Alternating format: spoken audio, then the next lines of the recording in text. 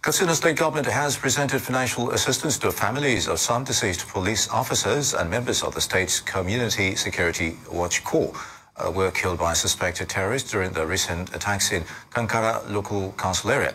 Special assistance on victims of banditry and kidnapping, say Governor Diko Radap instructed for the gesture to serve as an immediate step towards alleviating pains of losing a breadwinner.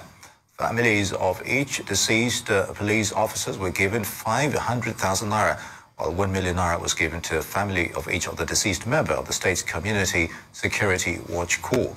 500,000 naira to families of a deceased member of the local vigilante group as well. But virtually what we have now, we have understand a lot of medias are publicizing that over 30 or 40 or something, some figures, which they are not sure of it. I call the attention of those, especially social media and other things. They should stop spreading fake news, wrong information about the casualties that we have. Let them come and consult us. Let them come and verify from us. Virtually we have 16 by now. It's only 16 that have died here in the Kankara area for this instance of the 9th of June. It's not that number that they are calling.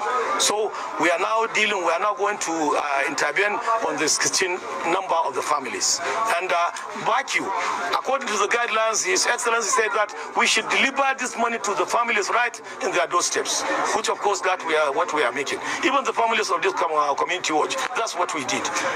But we thank God with the assistance of His Excellency, always on security to be on their toes, and his assistance he has been giving to us logistically. I always say any other, the Northwest, especially the infected banditry states, they should emulate what His Excellency have been doing. He's not hiding his feelings about this issue of banditry. He's hot-heartedly, he has been doing his best, and each time we have security meeting, he show his commitment and he ginger us to be doing what we're supposed to do as security agency. And in Lagos, the Universal Basic